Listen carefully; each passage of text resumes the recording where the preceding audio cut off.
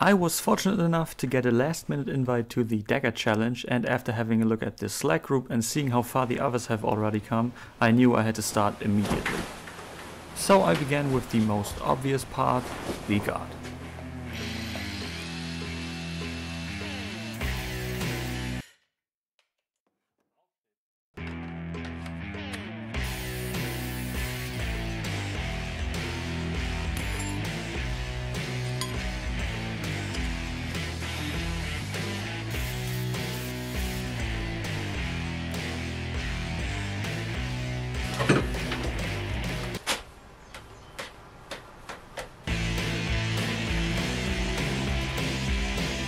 Yeah, welding around the billet was no fun at all. The brass seemed to almost explode, which constantly knocked the weld off. I welded around a second time to get it as sealed as possible. As this was my first dagger, I decided to start off with a rather simple blade design, which I could replace if I've got time to spare after finishing the handle and fittings. For that I chose this file, which almost had the right dimensions but needed to be annealed first. Meanwhile, I could forge weld my brass and metal guard.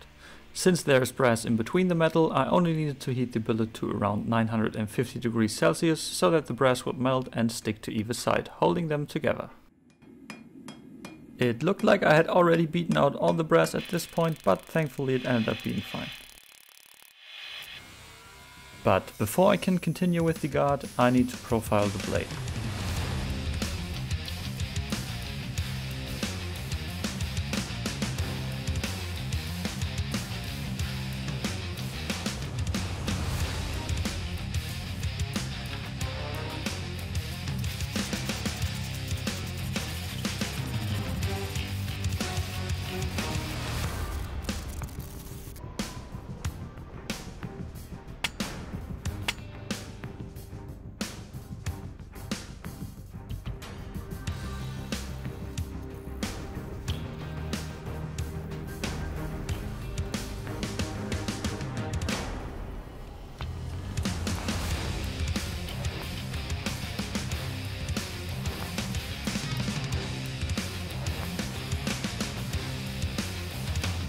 Alright, now that I have the blade roughly shaped, I can continue working on the guard.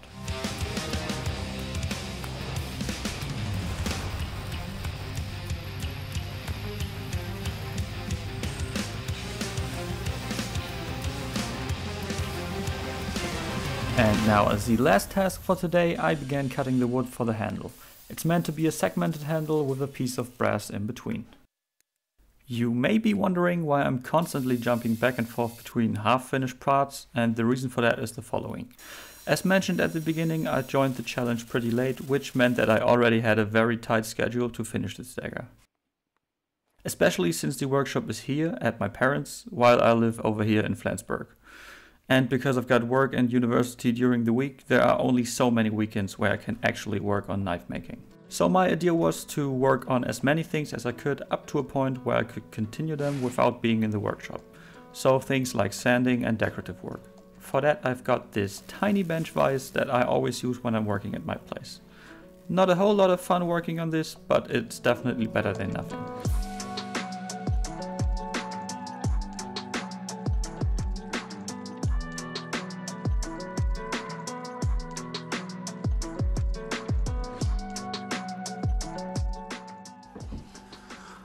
Okay, I'm spending the weekend at my parents' place because it's my grandmother's 93rd birthday and we're celebrating that, so I'm packing all my stuff.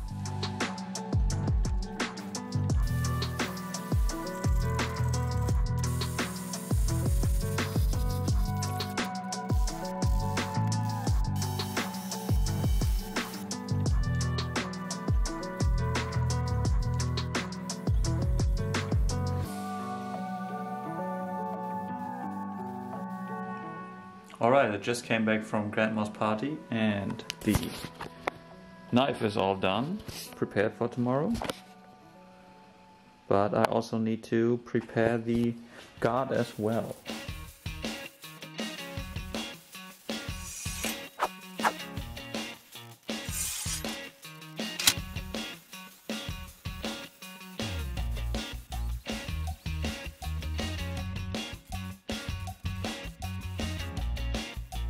Okay, I almost got the guard fit up, but now I need to round the ricasso area. Whoops, I messed up the guard. I was experimenting with some file work and yeah, this looks horrible. But this one is actually quite nice, so now I have to make a new one. I've got this beautiful dark wood that I'll make the handle from. While the pottery oven was heating up, I began working on the new handle.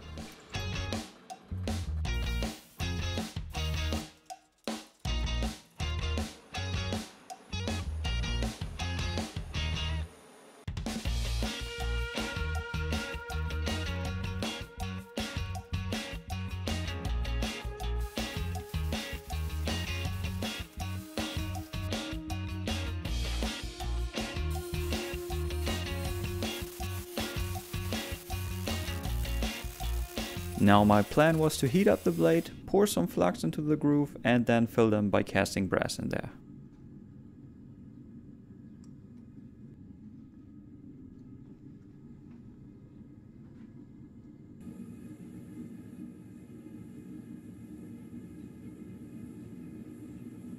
This really didn't work out as planned. The brass didn't cover the whole groove, so I tried putting it back into the forge to slightly melt it again. Now of course the brass on the other side was upside down, but I just had to give it a try and hope that the surface adhesion keeps enough in there. It didn't. Originally I had planned to harden the blade as well, so that I could do the hand sanding at home, but since the blade looks horrendous as it does, I had to scratch that, which meant that I'm much further behind my schedule than I thought. I'm finally back at the workshop with only a few days until the deadline. This time I tried using a welding torch to melt the brass, but the only brass rod I had was 4mm, which was a bit too thick. Now of course it would be boring if this had worked. This time I was left with these nasty holes all over the brass. But since I was already out of time, I just went with the holes and started grinding out the fuller once again, to see whether the holes are noticeable or not.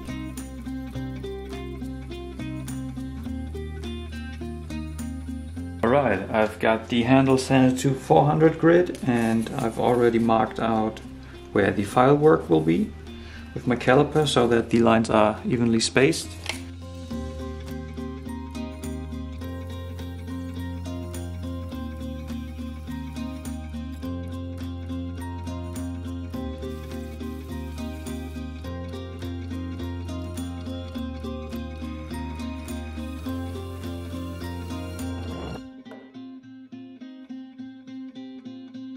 Alright, time to make the spaces.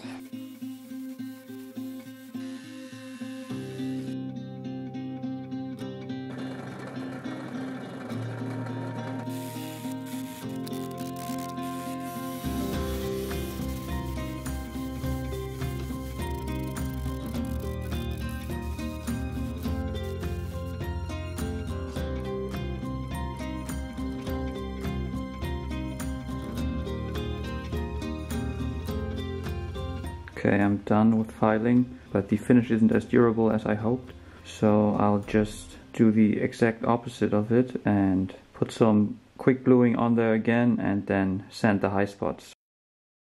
It's 5:30. I just got up to get some editing in before breakfast, but as you can see I'm in good company. Today I'm finally heat treating the blade. Since brass has a pretty low melting point, I use the pottery oven again because that is the only thing where I can somewhat control the temperature. The brick that the knife is attached to fits perfectly into a slot on top of the oven, and now we're waiting for 880 degrees Celsius and then put it in for 10 minutes and quench it.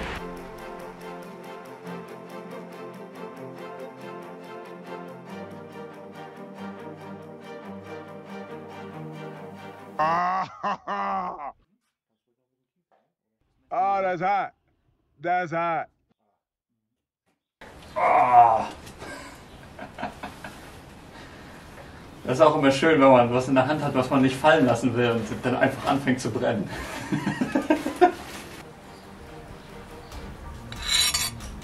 Sadly, the oven was still too hot and a bit of brass leaked out, so I quenched the guard a bit cooler.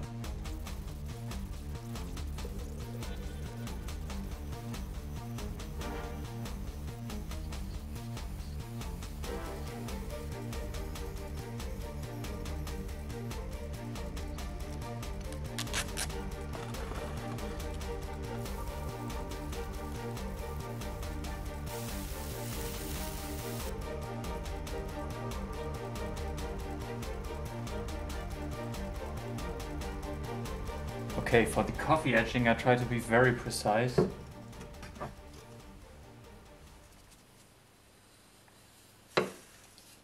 Everything that fits is the right amount.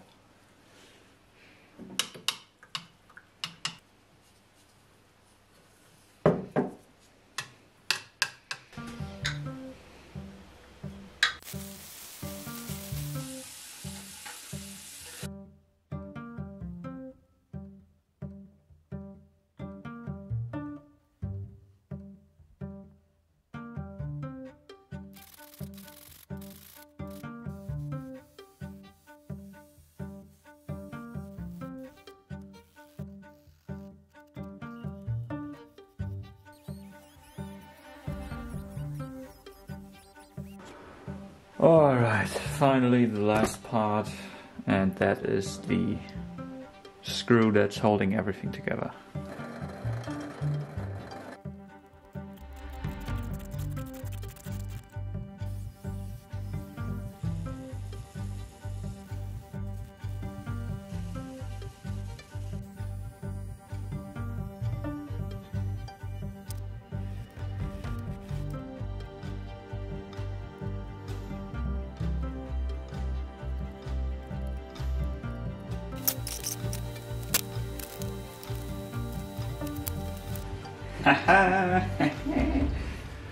Whew.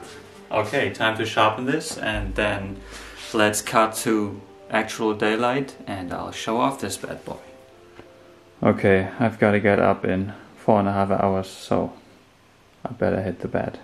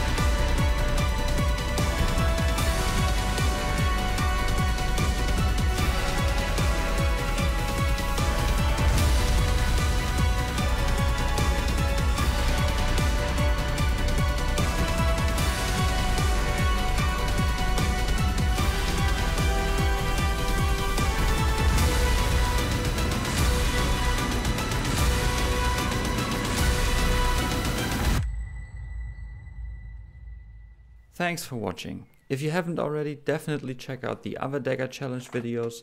All of them are linked in the description, as well as a form where you can vote for your favorite dagger. Alright, see ya.